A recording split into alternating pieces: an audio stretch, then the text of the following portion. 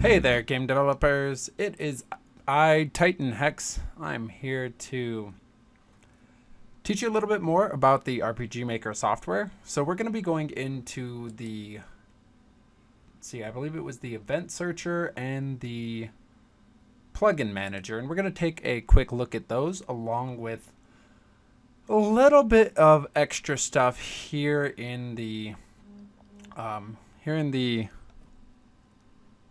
bottom side. So let's take a quick look. So in general, this part right here where it says Temple, this is your map name and the map number. So if I change it, you can see that it changes.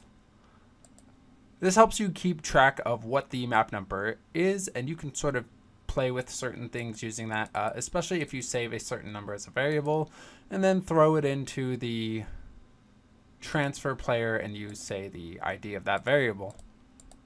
So you can get some ideas of what might be happening too, as in debugging and things like that, in case you reference wrong variables.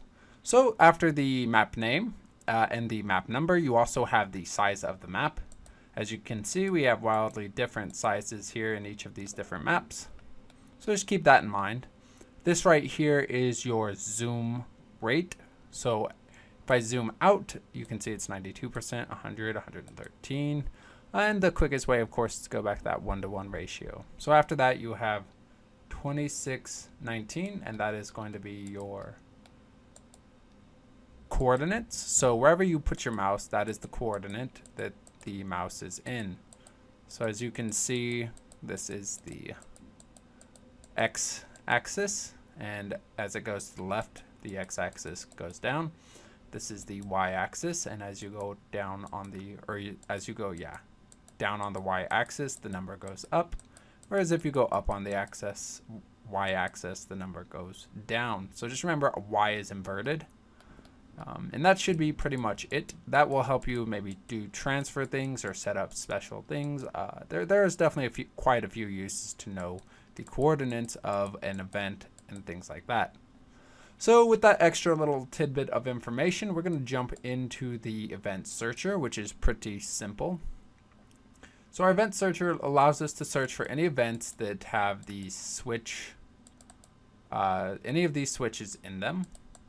So we can look for anything like this. Unfortunately, we only get to choose one thing we can search for. So as you can see, the only switch that uses this is Event 002 here in the Temple map. And as you can see, just if I double click it, it doesn't do anything. So just keep that in mind. You just have to kind of memorize what this is.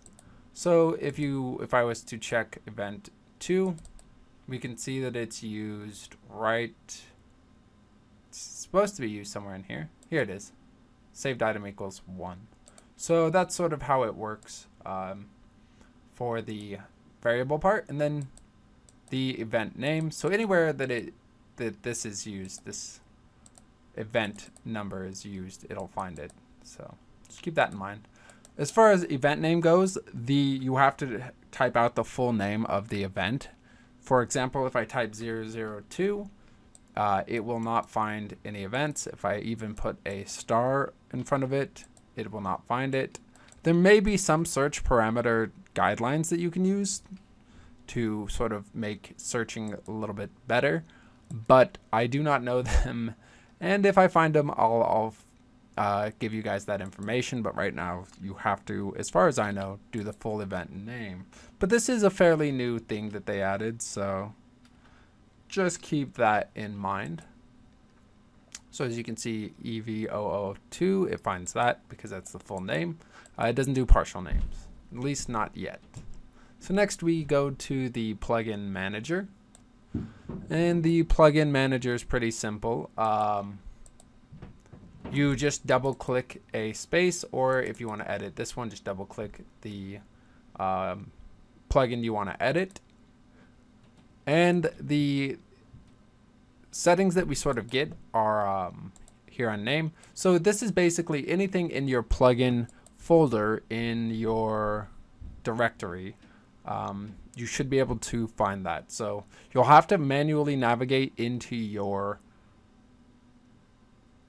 game folder, and then you will have to find the plugin folder, and you will have to move plugins into that manually. So that's one thing that they haven't really perfected, but at least you have it. So so obviously you can't do it from the resource manager. You do have to do it from manually from your Explorer or your Mac search, your Mac Explorer. I think both of those have Explorers. Anyways, you basically, once it's in there, you can pick it from this list under names. So there will be a drop down box with all the plugins that you might need access to, and these are some of the default plugins that come with your RPG Maker software.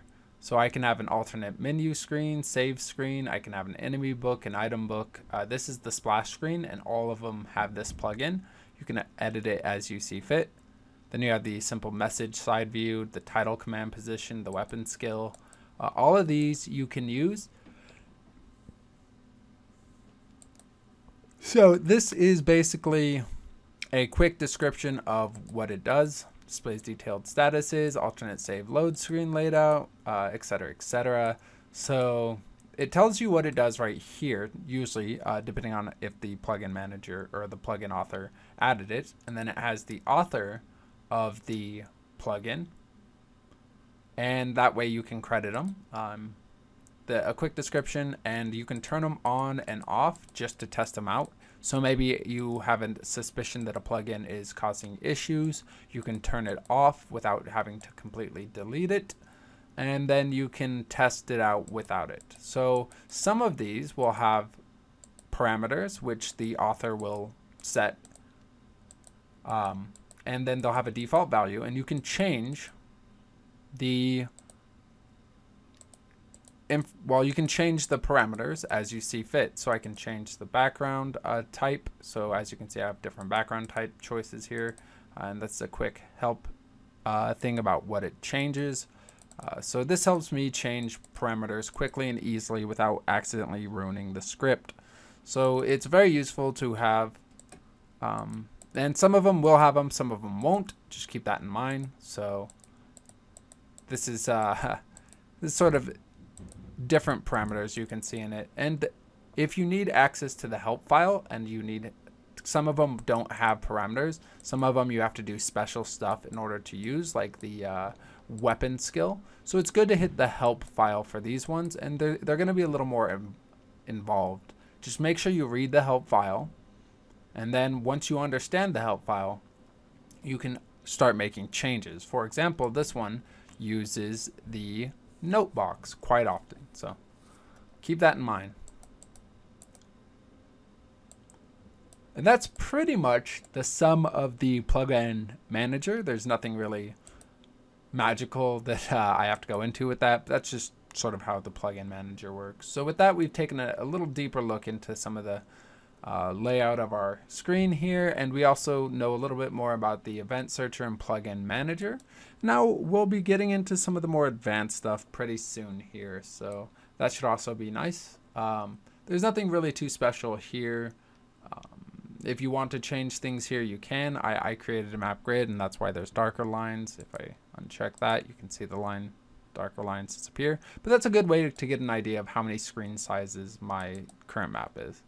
So just keep things like this in mind, and you should be able to go through the engine pretty easily, pretty simply. So good luck, and again, always appreciate comments, subscribes, hit that like button, show me you appreciate the tutorials, that I'm doing a good job. And as always, Patreon, I have one of those. It's always appreciated to be part of the Patreon community. I always have bonuses and things like that for people who are part of the Patreon. You can learn a little bit more about that through the Patreon page. And thank you. I will see you guys in the next tutorial.